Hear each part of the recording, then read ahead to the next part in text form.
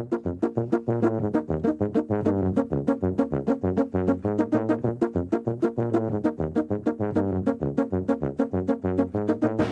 Palestinian Oktoberfest kicks off with a procession of scouts and Orthodox priests. Revelers from around the world have come to the Christian village of Taybeh in the West Bank. The hosts are the Khoury family, founders of Taybeh Brewery, the oldest in the Middle East. At their Oktoberfest, they serve 10 varieties of beer. 5 of them are special editions created just for the festival. Madis Khoury is the brewer. The special beers are doing very well. They're busy and people are loving them.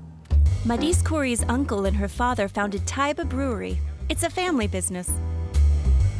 They created Oktoberfest in Taybeh to help make their beers better known and put their region on the map.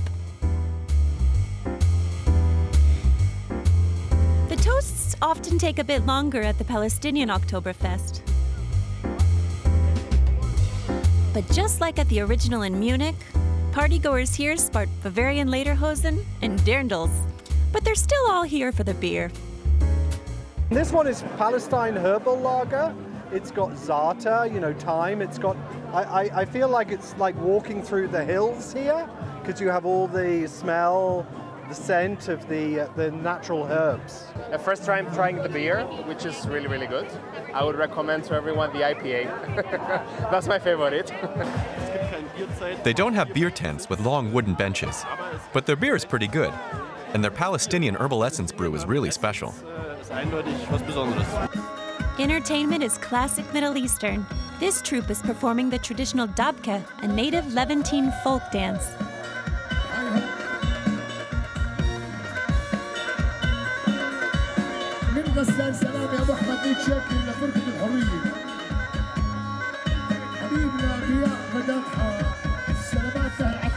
Madis's father, Nadim Khoury, first came up with the idea for an Oktoberfest in Taybeh.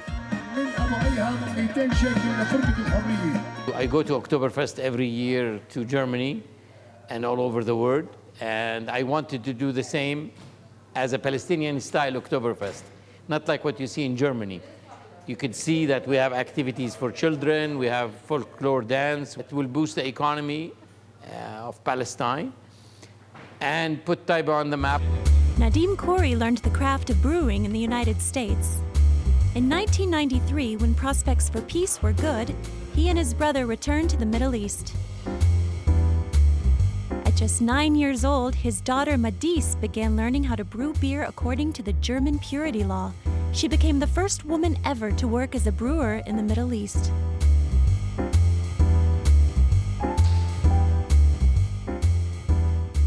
I still feel like there's some kind of discrimination sometimes, especially with the older generation.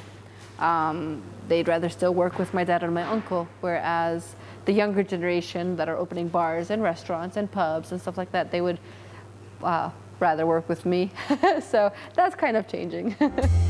And on top of that, there is the West Bank's complicated political situation. But even so, the brewery exports to 14 countries, though it sells most of its beers locally. Many tourists come to Taybeh especially for Oktoberfest. It brings people together. It doesn't matter where you're from, what language you speak, what your religious beliefs are, whether you drink or you don't drink, it doesn't matter.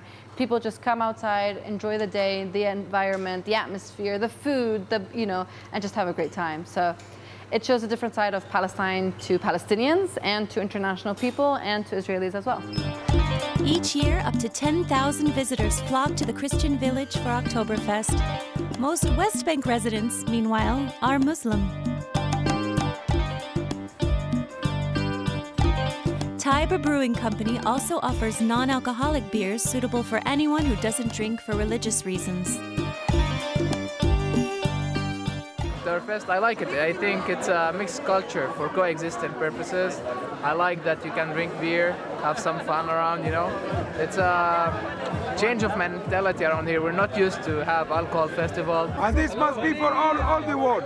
Muslim, Christian, and Jewish, and Buddhism. Here we have no religion. We come here to feel great, to celebrate, to drink a beer, to have a nice time. Shahar Herz, who promotes beers, has come from Israel.